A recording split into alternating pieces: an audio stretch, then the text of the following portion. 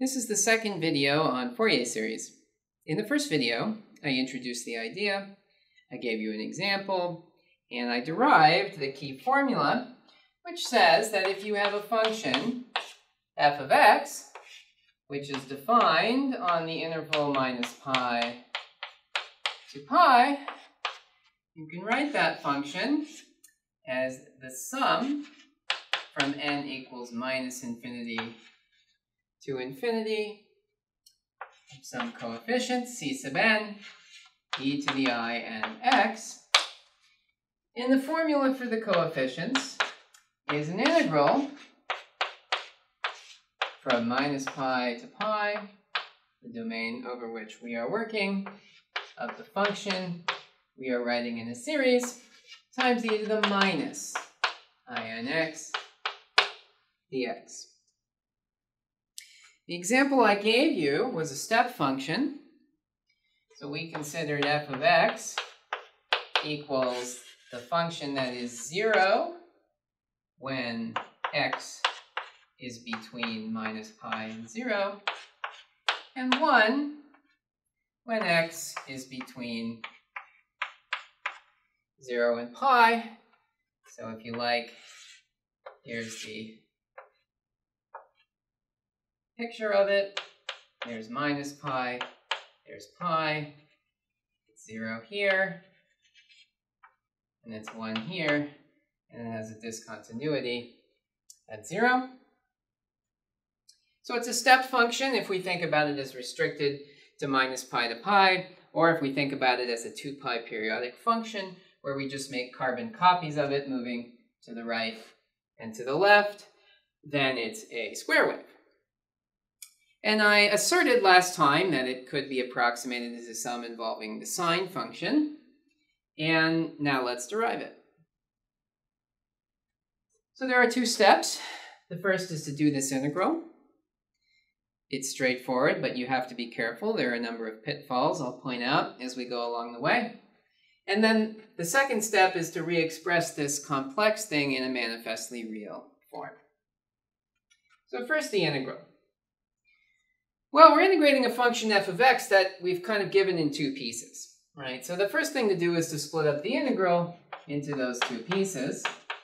So it's 1 over 2 pi minus pi to 0 f of x e to the minus I n x dx, plus the next term, integral 0 to pi f of x e to the minus I n x dx. So I haven't done anything fancy here. This would be true for any function f of x. I've just taken an integral from minus pi to pi, and I've written it in two pieces, the first half over here, and the second half over there.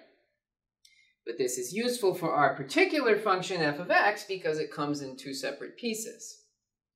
So in this integral, we only have a range from minus pi to 0, where f of x is 0. This term actually doesn't contribute at all. And in this second integral, we range from 0 to pi, where f of x is 1. Now, don't let the point of discontinuity concern you. The point of discontinuity is a very special point that we'll talk about a little in the final video. But for now, just realize that the Fourier series doesn't care what value we assign the function there. Here I didn't actually assign it any value because I used strict less than, not less than or equal to. But whatever value I assigned it, the integral doesn't care about it. Integrals don't care about sets of measure 0. The c sub n doesn't care about it, and the series doesn't care about it. The sense in which the series approximates the function there we'll talk about later, but for now we're just not going to worry about it. So all we have left over here is the second integral. The second integral says that we should integrate e to the minus, I forgot the 1 over 2 pi. That's important. Second integral says that we should integrate from 0 to pi e to the minus I n x dx. All right, pitfall number 1. This looks like an easy integral. Right, it's an exponential. So it's just 1 over minus I n e to the minus inx. Evaluate it from 0 to pi. Looks good, right? But there's a problem with this if n equals 0. Right? This doesn't make sense if n equals 0, and that's telling you that the antiderivative wasn't correct, right? Because if this says n equals 0, then this is just 1, and the antiderivative is just x. It's not this thing, right? So be careful. The c sub 0 term often requires special treatment. So usually you do c0 separately. All right, so this expression that we're working on now is for n not equal to 0. Okay, we'll come back to c0 at the end, but that's pitfall number 1. Okay, remember that sort of thing. Okay, now your temptation might be to use Euler's formula and delve into sines and cosines because you're more familiar with it. Don't do that. That's harder. You have to remember all sorts of stuff or draw little pictures. Just go back to the complex plane. It's really quite simple to figure out what e to the I and x is. So let's write it as two terms, e to the minus 2 pi I n times e to the minus I pi x, that's this part up here, minus e to the I 0, which is 1. Sorry, it's n. The first term here, we set x equals pi and leave n in there. And now we go to the complex plane to figure out what this thing is, e to the minus I n pi. So here's my complex plane. Let's start with n equals 1. So for n equals 1, this is e to the minus I pi.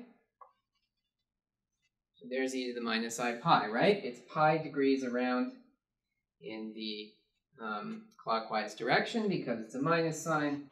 So we end up at minus 1. Right? So minus 1 is e to the minus I pi. But minus 1 is also e to the plus I pi. Right? That would just be going around in the upper half of the plane. So that includes n equals minus 1 as well, where we get e to the I pi. But this number minus 1 is also equal to e to the 3 pi I. It's equal to e to the minus 17 pi I. Any odd number.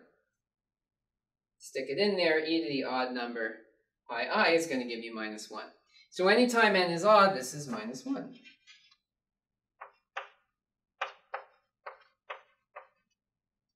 What about if n is even? Well, let's take n equals minus 2, say. So we get e to the 2 pi I. Well, that's just this point, right? 1. Start here, you go around once. If it's 2 pi I, you come back to 1. 1 is also equal to e to the 4 pi I, e to the minus 6 pi I, e to the minus 28,000 pi I. Doesn't matter. Any even number is always going to give you 1. So this thing is actually equal to plus 1 when n is even. But not 0. We excluded 0 already. Not going to bother writing that. I'm just going to leave it like this for this expression. Okay, great. So now we simplify things down here. If n is odd, we're going to have minus 1 and minus 1. So we're going to get minus 2. That's going to cancel this minus 2. So we're going to have 1 over pi I n when n is odd. And when n is even, this is plus 1, minus 1 is 0. So we're going to get 0 and even. And that's the answer for C sub n. If n is not 0. Now we come back to the last part. So let me do even, not 0. And now let's do C sub 0 separately. We'll put that over here. C sub 0 is 1 over 2 pi integral minus pi to pi of, well, we can start here. This is the first place we needed to do n equals 0 separately. So that's 1 over 2 pi integral from 0 to pi of just dx. which is equal to 1 over 2 pi times just the length of this integral, pi, which is equal to 1/2. Okay? So now what I will do is I'll erase everything we have, except for the c sub n. I'll copy the result for c sub n over here. We found out that c sub n was the following. It was 1/2 if n equals 0. That's this answer. It was 1 over pi I n when n is odd. And it was 0 when n is even and not 0. So step 1 is complete. That is the answer for the complex form of the Fourier series. But in this class, we're mainly expanding real functions f. And so it's a little funny to have a real function f on the left-hand side written as a big sum involving a bunch of complex numbers, c sub n times a bunch of complex functions, e to the I n x. So what we would like to be able to do is write the right-hand side in a manifestly real form, using sines and cosines. Now, the key formula, of course, is Euler's formula. E to the I theta is cosine theta plus I sine theta. But you don't really want to start plugging in right away because you have all these special cases and it's going to get quite unwieldy. So I have 2 recommendations for doing these types of problems. Recommendation 1 is plug in, is write out terms explicitly at this stage. Don't leave it in this very precise but annoying notation up here.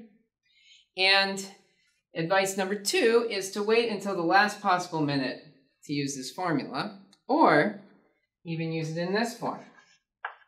Notice that e to the I theta plus e to the minus I theta over 2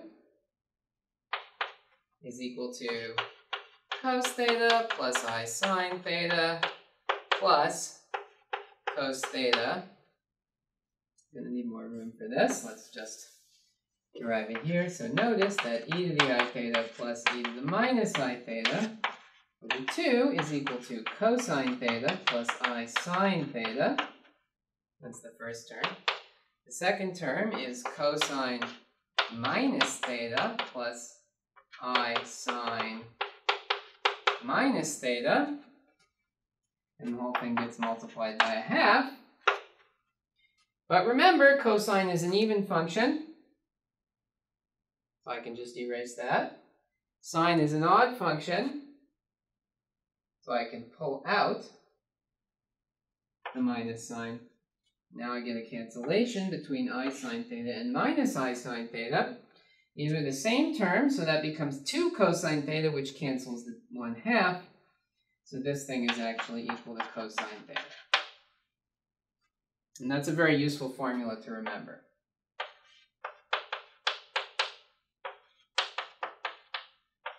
Half e to the I theta plus e to the minus I theta is cosine theta. And there's a similar formula, exact same derivation for sine, except you have to divide by 2i. And so we get 1/2 e to the I theta minus e to the minus I theta. That would end up giving you factors of I, and so we need to stick in 1 over 2i there. And you may recognize this as just an expression for the real part. Any complex number z, you add its conjugate z bar, divide by 2, it gives you the real part of that number. The real part of e to the I theta is cosine theta, and similarly over here. Anyway, you don't have to use these formulas, it's just my advice. This is usually easier for Fourier series than plugging in directly with the e to the I theta equals cosine theta plus I sine theta. Okay, so let's put this into action. So the first thing we're going to do is write out terms. So let's start with C0, that's a half. Now let's do the odd terms next. Why not? So the odd, well, there are no even terms, so let's do the positive n terms. So let's write C1 into the ix plus, what is C1? C1 is 1 over pi I. And then let's go to C2 is 0, C3 is 1 over 3 pi I, e to the 3ix.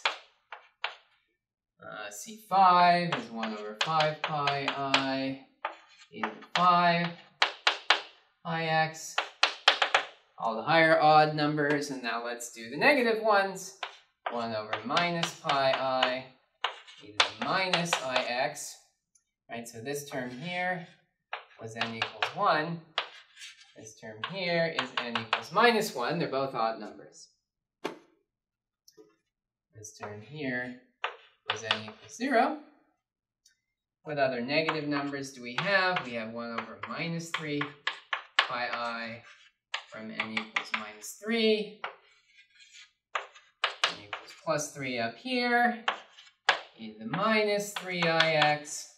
Let's do one more. E to the minus 5 pi I. E to the minus 5ix, etc.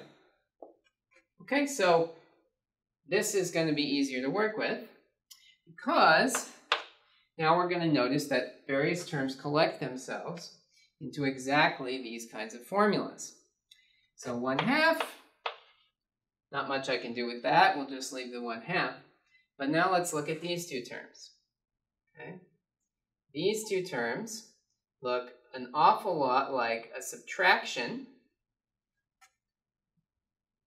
and we divide by something involving I. So if we collect them together, let's write it as, to make it exactly like that, let's say we want to write out a 1 over 2I, e to the ix minus e to the minus ix. So what do I have to multiply here to get the coefficient right? Well, there's supposed to be a 1 over pi. And there's not supposed to be this 2 here. So I need to put a 2 over pi. These two terms are now grouped into a form that looks just like sine theta. In fact, it is sine theta. So this here is just 2 over pi sine x. Okay, so that came from the n equals 1 terms. Well, now we do the same thing with n equals 3, and it's going to be exactly the same prefactor, 2 over pi, 1 over 2i, to cancel the 2's. And now what we have here is an extra 1/3 e to the 3ix minus e to the minus 3ix from these two terms. So again, we recognize this thing as sine of theta, where theta is now 3x. And so we in fact have 2 over pi sine 3x. And so on. The 5x terms are going to be exactly the same. 2 over pi sine 5x, etc. And that's our Fourier series. The stepped function can be written in the manifestly real form. No i's anywhere, just good old-fashioned sines and cosines. And this is the answer that I had presented you with in the last video.